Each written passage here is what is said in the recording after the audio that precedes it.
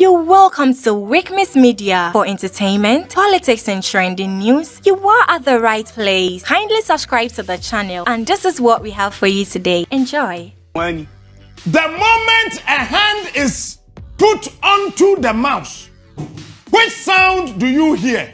Click, click, click, click, click, click, click. First sound, A. Click, click. When A. Ghana. Click, click. B. B. Pampai.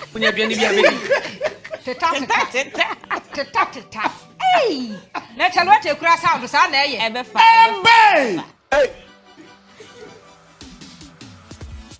Pampai. when C. Tita. what did you not pay? Welcome back to Wikmis Media. Media CP said be our Jim and our TV. We need one of show. Subscribe to be part of the family. Returning subscribers. God bless you. But I'm CP.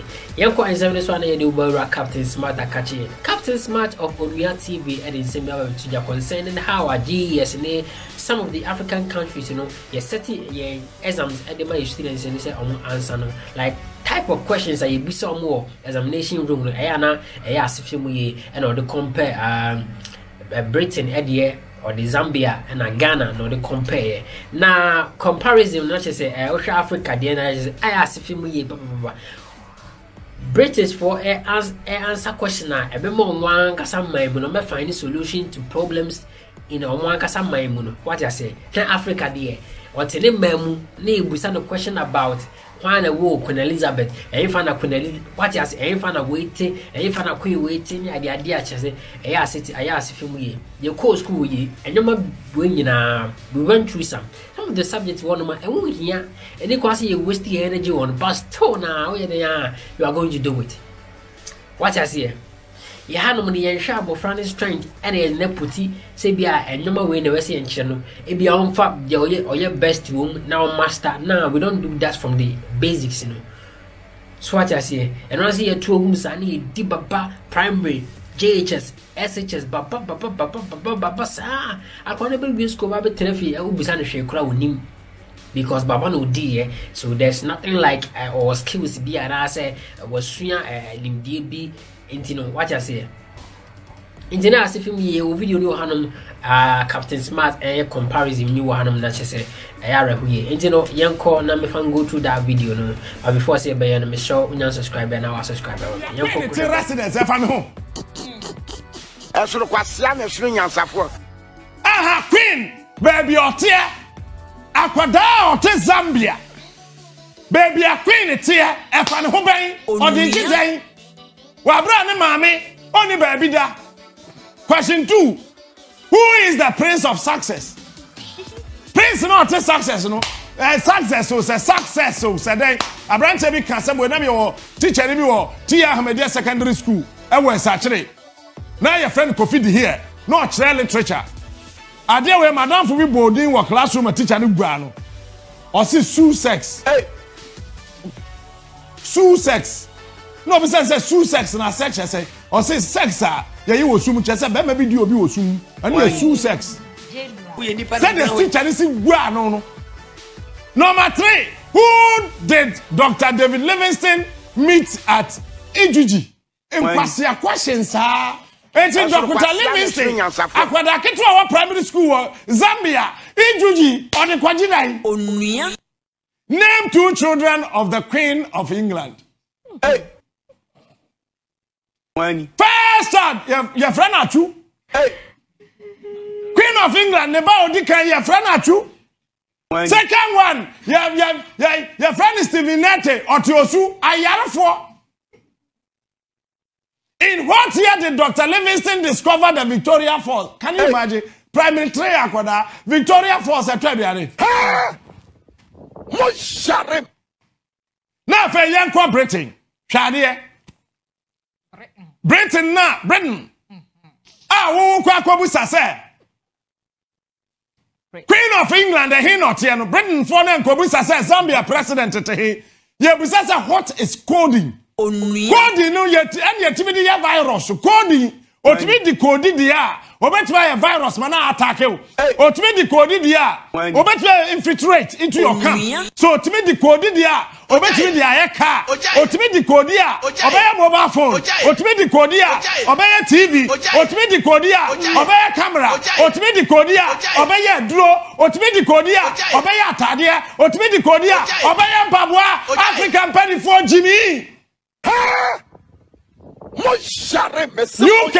Second question. How can Britain position itself and lead in the 4th industrial revolution? God will judge you. Yebusa primary kwada, primary 1 to 6. And yebusa kwada ketekete say, ebeye den na English abrochiri mem, ebetimi ye dikan wo mfiri dwuma emra yeduru mu. 4th industrial revolution. Ebeye den na upa beka revolution wo Ghana ha. But what the word revolution I Ghana ha. But who do you see? How can Britain position itself and lead in the 4th industrial revolution? Any question number 2 for primary students in the UK. Number 3, define the role of robotics. Kobe defining. You can say robots ye human idea and you might do robot ye no define one role. Question number 4. List the characteristics of British economy. Now you has said, me the Ghana dear never bet so we am Inshallah. Me see me the Ghana exams are you trying a few way brown now we am nobody care how can one accommodate me. Leave this thing on. Money naso. Tie. Ghana highway. E be day. Da bend down next. Say, baby, that's a question, baby. When did Don Diego di Azambuja discover the Lake Busumchi nonsense? When? If I'm home. John Walker Bush came to Accra in which year? Madam, come on, take me. Come on, take me. Madam, for me. Come on, a nurse. You said, they see me the current affairs. I don't know. NOB African catcher say who kwa ebebusa current affairs. Nurse ni ya okwa interview you say who is the deputy minister of defense? Okwato. Etuo ana okwato. Sa kwabrani kodi sofo kra. Ye timi busan say current affairs. Can you name 3 former ministers? Eno ma sunsun konkro ma asori yeye. Esoro kwasia na esoro nyansafo. Ya Jeno Yaria Wom, and we need to repair it. I have a question, Senabra. Last question of how can the British economy be transformed? Akwala ketu our primary school. Ye busan kwanya ono na dream no so faswa. The reason is that on any papa ne mama na tifie. Abroche single mothers wo hopa. Single fathers wo hopa. Ebinom no mama na tie. O hwese we ane papa. Acquire grocery, acquire hospital, or do the school. They know that is part of the economy. That is part of leadership. That is part of everything. How can the British economy be transformed? And so, Zambia, I say, what is the name of the Queen of England's resident? Zambia. It is a Zambia. ZBC, Zambian Broadcasting Corporation, China, for because nyansa bi amba won trimu say wondwene coding aho afehwe Ghana exams yadwene mu inshallah Ghana Education Service end of 3rd term exams information and communication technology objective and essay class 4 1 hour. The moment a hand is put onto the mouse, which sound do you hear? Click, click, click, click, click. Pam, pam, teta, teta, hey!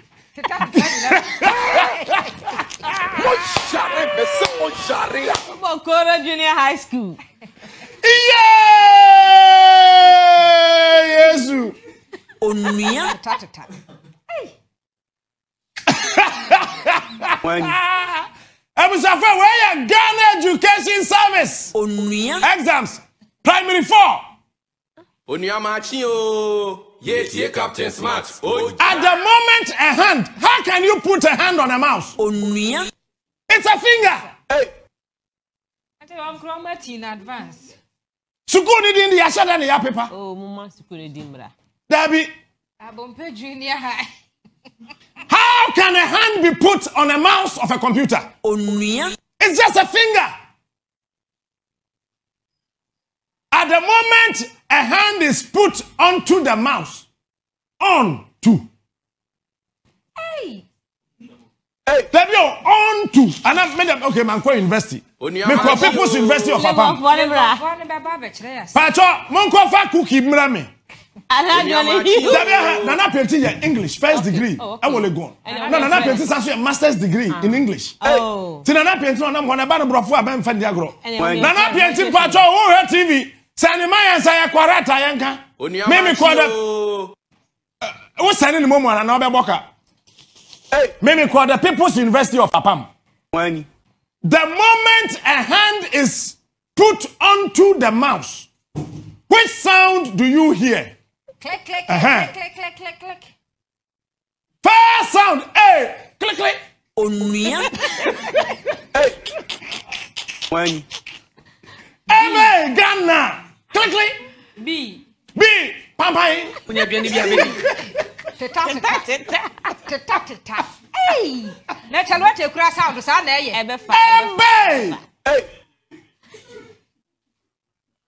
Pampai. When C. Teta. What did you not pay? Make Gary be up. What?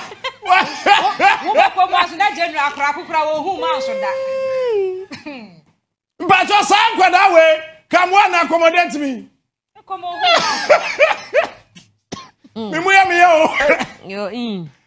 This is a mouse. This is my hand. Listen, you can't handle my fingers. My fingers, my elbow, my shoulder. They are part of my hand. So this is my hand. This is my hand. Everything is inclusive. It's a catch a gun and answer when you put your hand. It's in the pampai, no wonder. Because you don't stand there to do the other pampai. Amen! When you put your hand, that is your shoulder, your back and your back on. Onto the mouse. Onto the mouse. Onto. O-N-T-U. When What sound do you hear? Click, click. When What sound do you hear? See.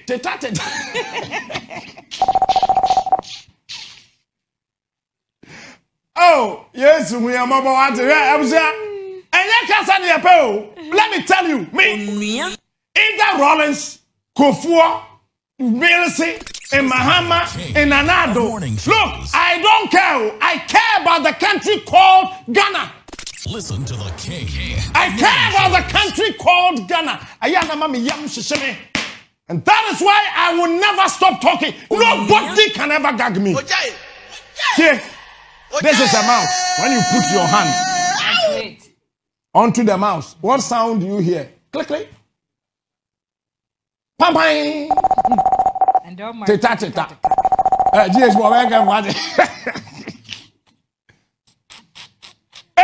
We live in a country, vacation date, a national problem. hey, Data JSS, data primary, a huge issue. Me catch me man say munko school biom. Montafi mama kwai. when Yes, and I told my children. Dad, I said yes. You people are vacated. Stay home. Mama kwai. hey, Mama kwai. Montafi. when Wa mo kwan. Me am vacating. Stay home. What you say? If you say, one tears here, what for her date wherever, what for the Bonkuma date, what is wrong with us as people? So we can't get just one single thing right in this country.